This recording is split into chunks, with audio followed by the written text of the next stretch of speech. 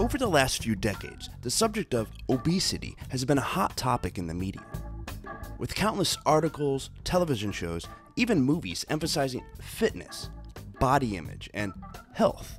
According to the CDC, obesity in the United States is the highest in the world. In 2010, 35.7% of American adults were categorized as obese, and 17% of American children. It was no surprise that in 2007, Joy Nash's YouTube video, A Fat Rant, went viral. The nation was really tired of being told that everything that's wrong with you is the fault of your fat. I'm not a problem that needs to be solved. At the time, my video was one of the most commented videos on YouTube.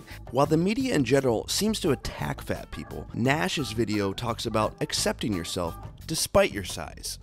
It was about body image. I weigh 224. And size acceptance. Tell people how much you weigh. It was about not making excuses.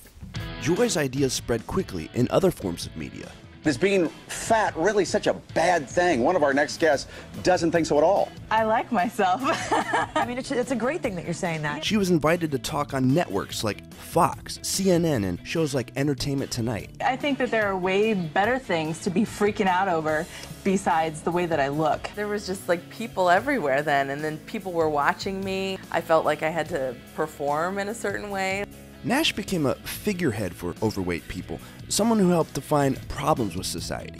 Fat hate is one of the only forms of prejudice where the people who are subjected to it feel that they're getting exactly what they deserve. She's such a pig. You deserve to be treated with respect and dignity.